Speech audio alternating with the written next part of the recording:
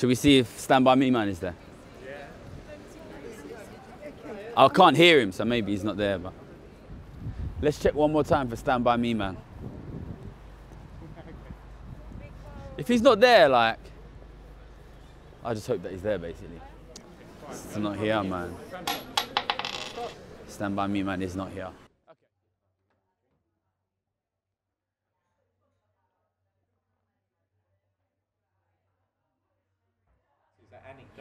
I think the numbers, I think the statistics do show that homelessness is increased significantly, especially under the Conservative government with austerity and stuff like that.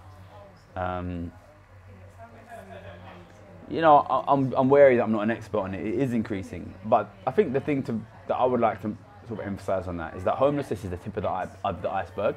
You know, people who are literally living on the streets, but there's a lot of people who are homeless that are not living on the streets, that are like living on friends' couches or living in cars, or like, you know, just bouncing in with different family members, don't really have a stable permanent home. You know, and then there's a lot of people one step above that who are like, have a home, but are just struggling to make the rent, or struggling to make the mortgage, or struggling to pay the bills, you know. So when homelessness increases, you can guarantee the number of people who don't have a home and are bouncing around increases, and the number of people who have a home but it's not secure increases, you know what I mean? And those are the big things which we're seeing more and more of, and we will see more and more of if we don't do anything, unfortunately. That's another pessimistic message, so I guess I should add on top of that, that look, if we fix wealth inequality, we can reverse this, but only if we fix wealth inequality. So like, there's two sides of the message. One is like, if we don't do anything, things will get worse. Yeah, that's a shit message. People don't want to hear that, but it's true. And I'm not just saying that. I've been betting on it for 10 years, and I've been right for 10 years.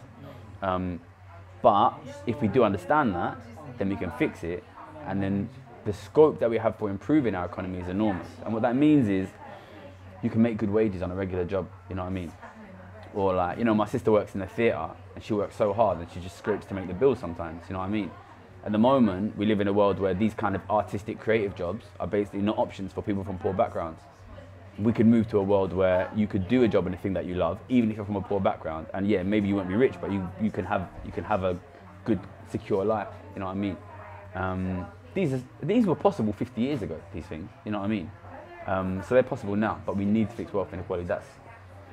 We have to do that, and to do that, we need to build a movement and get people understanding how important it is. Maybe social mobility is on the up. I mean, you can go to university, but can you actually get a job that makes any money afterwards? You know what I mean?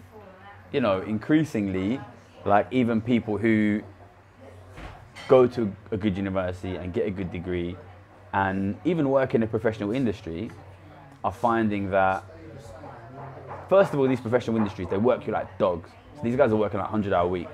And then, you know, maybe they can make 50, 60 grand a year, which is great, you know, for a young person, much higher than average salary. But if you come from the wrong kind of family, even that, you're gonna have to really save and save and save and save every year before you can get a property, you know what I mean? And these are the people who went to the best universities and got the best jobs, you know what I mean? So what about the people that went, you know, just to ordinary universities and got ordinary jobs? That is what most people are gonna do, you know what I mean? Ordinary graduate jobs. You know, so I don't think you can really like put your hand up and say we're succeeding as a country because we're sending kids to university if those kids are not able to get financial security. It reaches a point where, in the end, you need to go to university to even compete in the job market. So then you've got like whatever, 30, 40, 50 grand of debt, you know, maybe more if you do a postgrad degree, 100 grand of debt.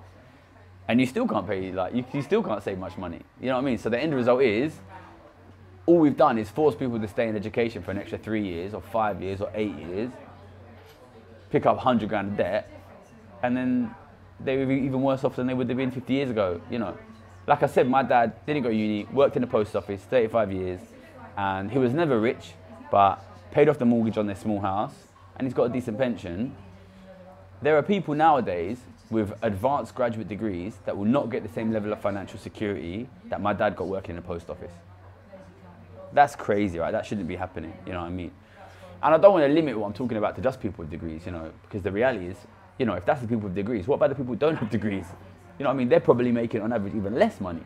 You know, it's just like, we're squeezing ordinary people so hard. Just for what? Just so we can send Jeff Bezos into space again. You know what I mean? Like, it's mad. But yeah, hopefully people will realize, and you know, the channel will grow. And what I really want is for people to pick up the message and share it themselves, because there's only so much you and me can do. But if other people start picking up the message, sharing these videos, sharing my website, wealtheconomics.org, if people want to know more, then the idea can spread itself, you know. And it's not a complicated idea. If you want to fix the economy in terms of ordinary people's lives, you have to do something about wealth inequality. And you do, and we can do that, but only if we have enough people supporting it politically. I mean, moving on from that, I guess, while you're looking very much like Nigel Farage, I was drinking the pint before he said we're going to do the shooting, by the way. It's not like, I'm not trying to be Nigel Farage. I mean, there's talk in America at the moment about some of these policies. Are they the type of thing you're talking about? And why aren't politicians here in this country talking about the same thing? It's interesting, isn't it? Like, there's talk there's a few different things, like global minimum corporate tax. Yeah, that's a good idea. The wealth tax for super wealthy people, obviously that's like the most interesting one. There was a lot of talk about that when Biden got in, and I was telling everybody, look, the policy is a good policy, but come to me when it's enacted. You know what I mean? Because I know how it works. Like, people want this, so the politicians pitch it, and then when they get into power, you know, there's a lot of powerful people that don't want this, so they pull the strings where they can, and they get a few politicians to vote against it, and it doesn't pass, and that's exactly what happened in the US. You know what I mean? Like, it's very easy to make promises, but it's not so easy to deliver. You know what I mean? So, you know, I think personally, a lot of these politicians, if they're not very wealthy themselves, they're influenced by very wealthy people, and that's why, like, we just, as ordinary people, we have to be switched on politically, and we have to be also really clear and consistent in what we demand. We need to say we demand a decrease in wealth inequality, a decrease in wealth inequality, and an increase in the holding of wealth by ordinary people. How much does the person in the middle hold? They need to be holding more year after year. We cannot accept the rich holding more and ordinary people holding less. We cannot accept that. We need to demand a decrease in wealth inequality. And the politicians, I know what they do. They say, yeah, we'll do it, we'll do it, we'll do it. Then they go around the back, they bring in a tax, they stick a load of loopholes in it. You know what I mean? But that's them trying to, like, pull the wool over our eyes. And we just need to say no. Did you decrease wealth inequality? And that's the one thing. Measure it by that one yardstick. Did you decrease wealth inequality? Are ordinary people owning a bigger share of the property market with smaller mortgages? Or are they owning fewer houses with bigger mortgages? You know what I mean? Measure it on, are ordinary people getting richer in terms of wealth or not? We have to demand that. We have to demand that. And they'll fob us off and they'll fob us off, and we have to keep demanding it, and we have to vote on it. We have to say, we're not going to vote for you unless you do it. We're going to vote you out unless you do it. We're going to vote a new party in, you know what I mean? And we just need to keep saying that same thing. And I know, like, you know, the voting system in this country is a bit ridiculous. It's like a two-party system, but, you know, tell the party in government, if you don't fix wealth inequality, we will not vote for you, you know what I mean? And if the other party doesn't do it, then don't vote for them either, you know? You just need to keep forcing it, you know? And I think, like, Brexit is a good example. The two main parties didn't want it, but people demanded, they wanted to do it, and eventually they got it. And that would be an easier fight, because a lot of super rich people and some newspapers were happy with Brexit, accepted it, and most super rich people would not accept higher taxes on the wealthy. But it's more important for ordinary people, so we need to push harder. And yeah, just like, it is the one thing that we need to make things better, and we need to just demand it consistently. Make wealth more equal, reduce wealth inequality, and, you know, we need to just consistently judge governments by that. And they're going to keep, like, throwing nonsense at us, like, oh, well, we're reducing immigration and we're getting rid of asylum seekers and we're going to be tough on drugs, you know what I mean? Screw all that. Are you giving, follow the money. Are you giving money and assets back to ordinary people, or are you giving money and assets from ordinary people to the rich? Don't let them, like, blind you with all of these, like, cultural stuff. Follow the money, because right now, they're just telling you, oh, it's good because we're keeping the Polish people out, and they're taking your houses. You know what I mean? Follow the money, demand the money back, demand that wealth becomes more equal. That is how we achieve change.